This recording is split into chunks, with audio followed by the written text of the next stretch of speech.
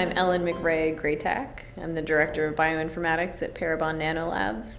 And we do DNA phenotyping, so predicting a person's appearance, ancestry, all that stuff just from a DNA sample. We start from what we call genotype to phenotype data. So that just means a big database where on thousands of samples we have both information about their phenotypes, like say eye color. We have, are their eyes blue, green, brown, and we also have genotype SNP data. So we have got about 1 million SNPs on each person and their genotypes, so that's their AA or are they GG at each site.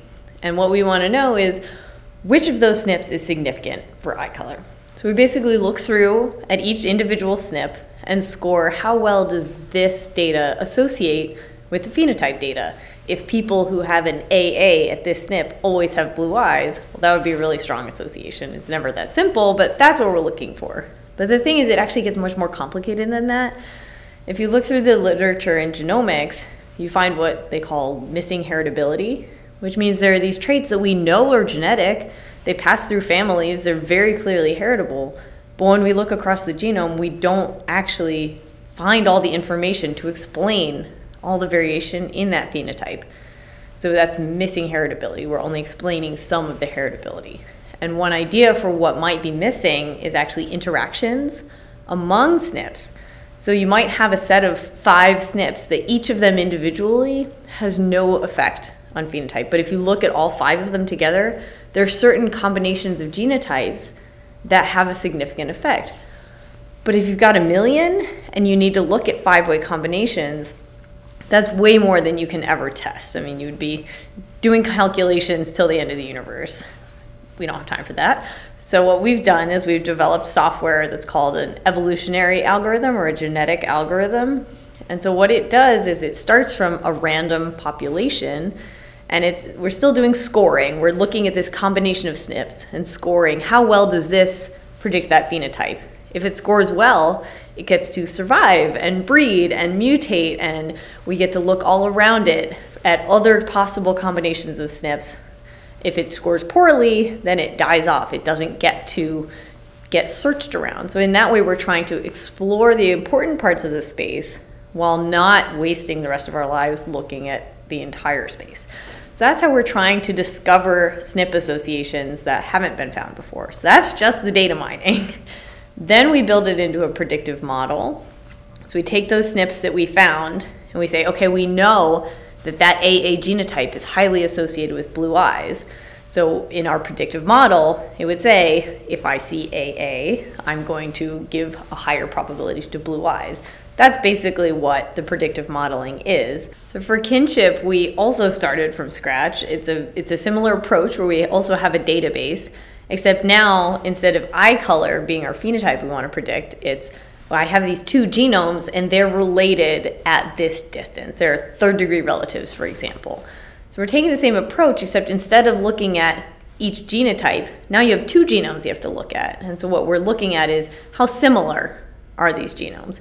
And can we use that information to predict the relatedness? And so we've got a database that goes out to, there are actually 7th-degree relatives in there, as well as many unrelated pairs. And we're using this to predict 2 people's relatedness. And the value of that for forensics, it's twofold. It could be maybe the perpetrator of this crime is related to another perpetrator, a victim, a neighbor, you could test any pair of people that you suspect might be related. The other possible use is if you have remains and you don't have an immediate relative to test, you don't have a parent or a first sibling, but maybe you have a cousin and you suspect that it might be this person's relative. Well, now you can test their DNA and see, does it match the relationship of someone, a 3rd-degree relative? Well, the challenge with faces is basically to describe a face in a way that can be predicted. So from our point of view, if you can measure something, you can predict it as long as there's some underlying genetics. So what we do is we take the face and turn it into just a combination of variables. How wide is the face? How long? How angular? How big is the nose? All of those can be turned into numbers.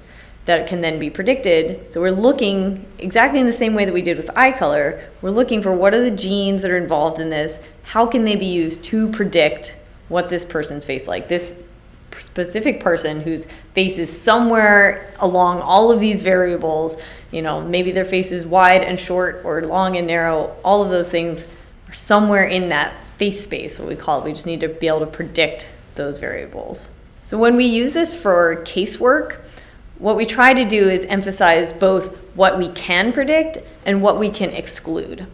So we don't just say this person has blue eyes, because a lot of the time, maybe this person has dark blue eyes. They're sort of on the line between blue and green, and it's very difficult to predict or even know, looking at them, are their eyes blue or green? And so that is going to hurt our confidence. So whenever we report a result, we say this person has blue eyes, and we have 75% confidence in that, for example, because maybe their eyes are green. However, maybe we can also say with 99% confidence, this person does not have hazel, brown, or black eyes.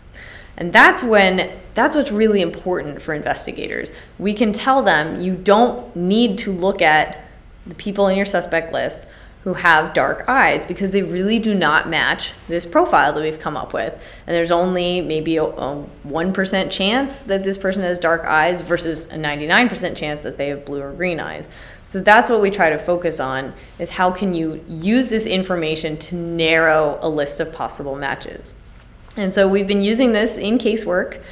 We've done several dozen cases at this point, where investigators come to us, say this, I've had this case hanging over me for years. I have no witnesses, and I just don't know who to look for. If they still have DNA from that case, we can do our genotyping assay, analyze that, and tell them, okay, you're looking for someone who matches this profile, and this vast majority of the people that you see walking down the street are not going to match that profile. So you need to focus in on this smaller subset of your possible matches. What we really want to see in the future, as this is getting out there, you know, like I say, now it's mostly that oldest, worst cold case. But you know, imagine now a crime occurs, and before you spend 5 years looking at every person around, if you narrowed it down to 5% of the population, suddenly, okay, I'm only looking for this blue-eyed person, and that's really going to change the efficiency of these investigations, and that's what we're looking for going forward.